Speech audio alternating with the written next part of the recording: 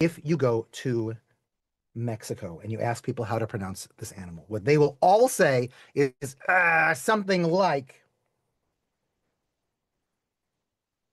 ash, lot, yeah, sure, lot, toll, axolotl, axolotl. So for years, I have been telling people that this kind of animal was named the axolotl, and I've been like, you got to say it right, everybody. It's really important. And then I actually looked this up, which I never should have done.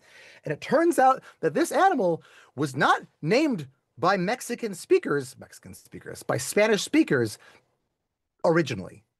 This was, I'm sorry, do you know anything about I think I have some pictures in here somewhere for this. Do you know anything about the Aztec? So here, this is a picture of Tenochtitlan.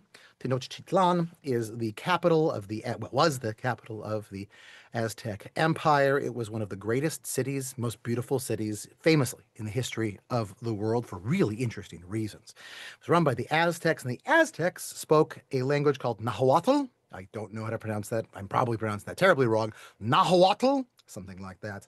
And they had a god who they called, oh my gosh, I'm not going to be able to get it right. There's no way I can possibly get this right.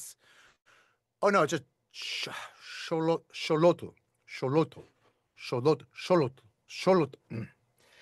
He was a kind of a god. He was the twin brother. There's a lot of twin brothers in Mayan and Aztec and Olmec society and mythology.